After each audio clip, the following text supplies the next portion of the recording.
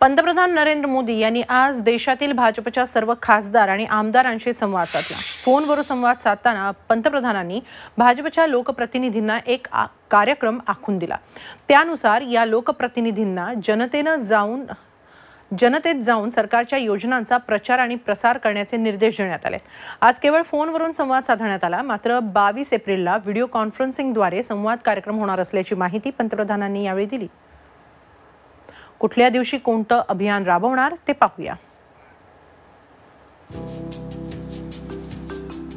14 एप्रिलला पीएम छत्तीसगढहून यात्रेचा शुभारंभ होईल।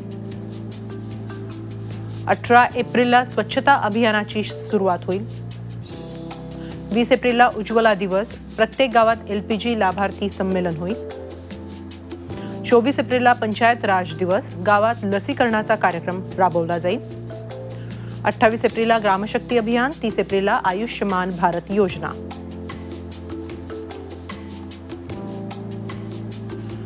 एप्रिलला लाभार्थ्यांची सूची बनवणं।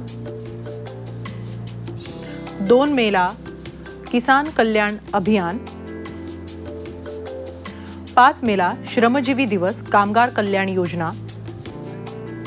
प्रधानमंत्री जी देशभरातल्या आमदार खासदारांशी त्यांनी फोनवर चर्चा केली। साधारणतः सरकारच्या ज्या उपलब्धी आहेत आणि त्या सामान्य जनतेपर्यंत पोहोचवण्याच्या दृष्टिकोनातून गावखेड्यांपर्यंत आपण गेलं पाहिजे। त्याचप्रमाणे या ज्या योजना या गावाखेड्यांपर्यंत राबवल्या जातात आहे की नाही आणि त्याचे बेनिफिट्स मिळतात आहे की नाही याच्यावर देखील आपण लक्ष केलं पाहिजे आणि ते जर होत नसेल तर त्या दृष्टिकोनातून प्रयत्न केले पाहिजे। हा साधारणतः त्यांच्या एकंदरीत जे टेलिफोनवर ते बोलले त्यांचा सेंटर पॉइंट होता। झी 24 तास रहा एक पाऊल पुढे।